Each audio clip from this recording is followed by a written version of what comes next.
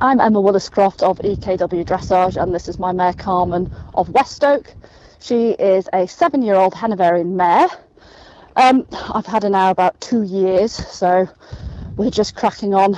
We've competed novice recently, we're about to crack on and do some elementary soon. Anyway, what I'm well known for is pole work. I do a lot of pole work clinics to help dressage mainly. Obviously I do get the odd show jumper come in, but all my poles are always set up to help the flat work side of things. So she's not particularly experienced with poles. She used to be quite special through them. I've not done very much. I focus a bit more on just trying to get a bit more balanced, and now I'm going back to starting to do a bit more pole work to help a bit more with the suspension and the lift. So I've got a grid of poles laid out just behind me.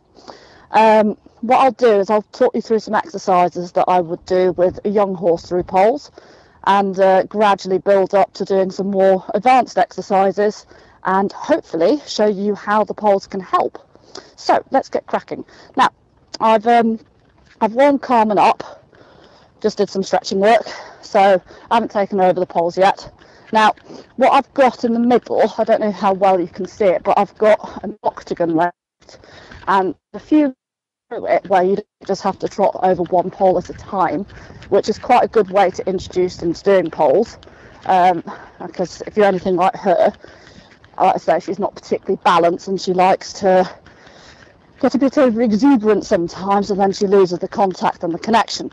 So what I will do is, with a horse like her, or any young horse that you've never done poles with them before, I might just kind of walk them through it. So there's a route through here, so I'll walk her through this bit, and all I'm thinking about doing myself is just looking up. I'm trying to not think about the pole so much myself, I'm trying to get her to think about it. Now what I'm quite liking through that is, although she's not necessarily keeping the same rhythm, she's not trying to grab the contact. If anything, I want her to be a little bit rounder through it, so that she has to lift up through her back and use her core as she goes over the poles. So I'm quite pleased with that. And also with a horse that's more likely to say no the first time you do it, you're far better to have a short approach like I did there, where they don't have much time to look at the poles and get worried. So I'm going to pick up the trot now, and let's see what I'm getting within the trot. Okay. So all I'm looking for today is for her to be sensible and relaxed. So here I'm thinking about my position. I'm trying to sit up a little bit more because I'm got a bad habit of looking down, as most of us riders do. We like to look down at the horse's neck and see what they're doing.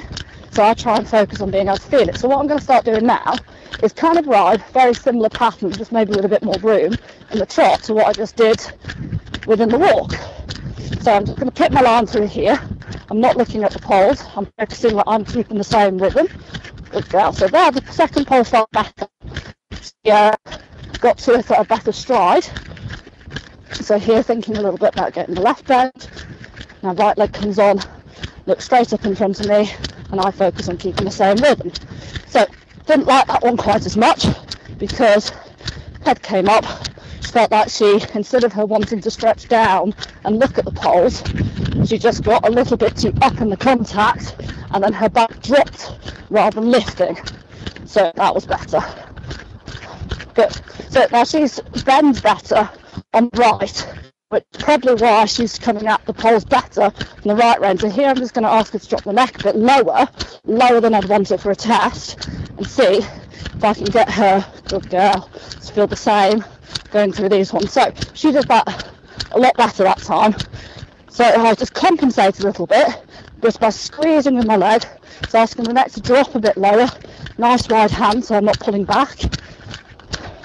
Good. Yes. And see, it's getting better. Good girl.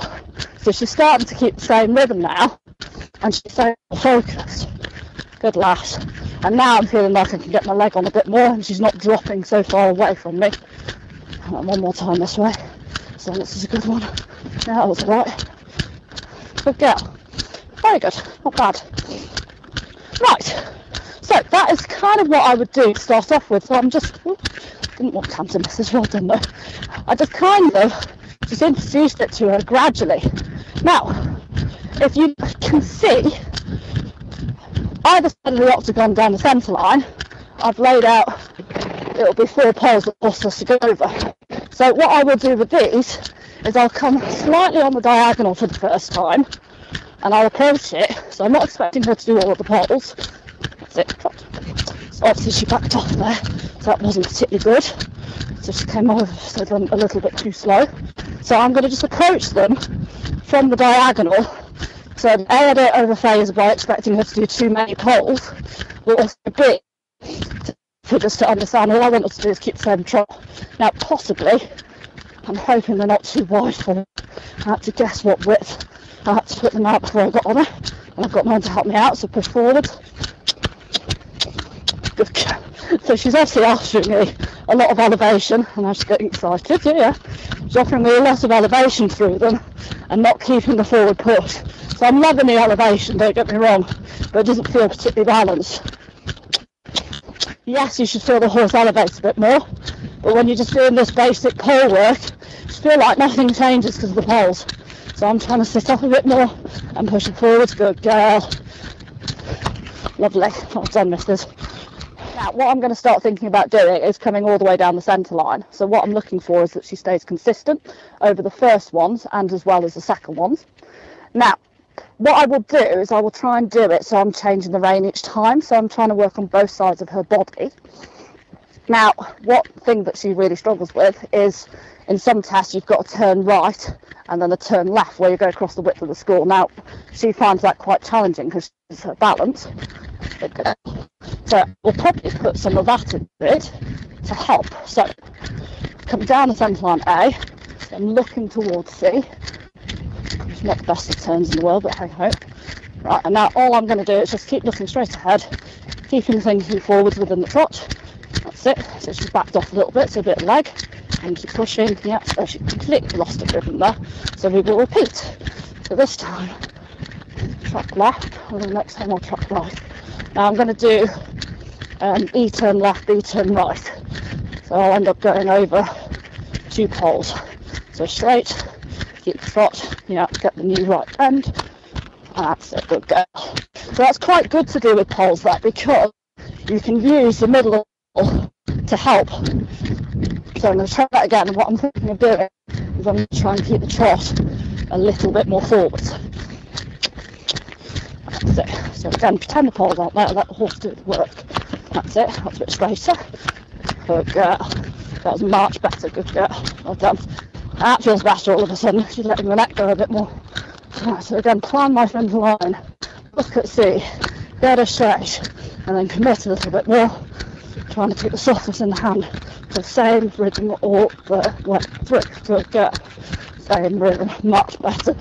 Good girl. Next one I'm going to try and do is there's a fan that you kind of do on like a half circle thing. So obviously this is a lot more advanced and she's not particularly balanced yet when it comes to the poles. So with a horse that doesn't know what it's doing, I might walk them through it. So what I'm going to do is bring her through it within the walk. Now obviously different horses have got different size strides.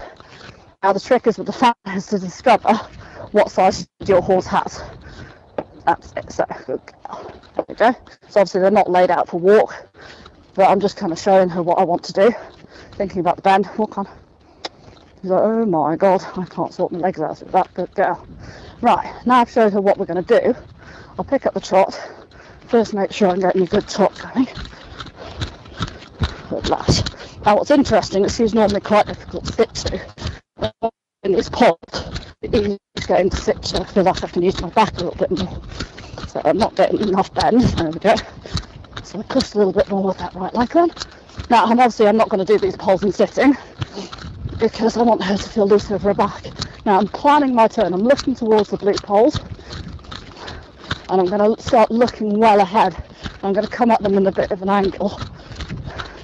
Probably too wide there. Actually, that was all right. Your trot's bigger than I thought, missus. Ooh. And then she came too wide to the second ones. So, repeat. Repeat, repeat, repeat. So obviously the turn in the middle is quite tight, so maybe that makes her trot back off. So I'm going to look ahead, try and turn a bit sharper this time, and push, push, push, good. Much better. It's amazing when they start to understand how much better they start to get things.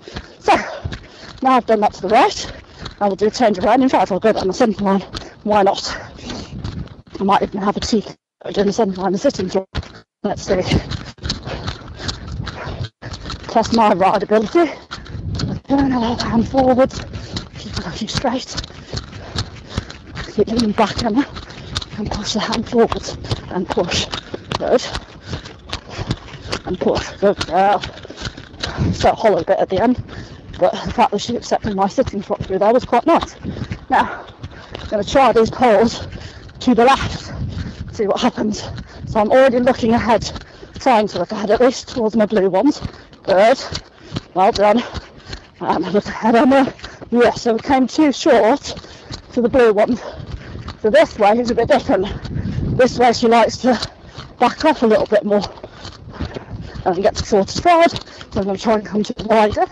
Okay, so not very good this way, but again, this is the side that she didn't bend so much on. So I'm going to see if I can get her to go a bit steadier and take her time. So she has to think. Good. And then again, steady. Good girl. There you go. Good girl. So, God, I didn't tell her off for getting it wrong. I just said to her, right, take your time and think, and think, and think. Yeah, too big shot. Steady, steady. Good. There we go. You can see she finds it easier when she slows down. So, repeat again. I'll take it steady. Try and look up, Emma.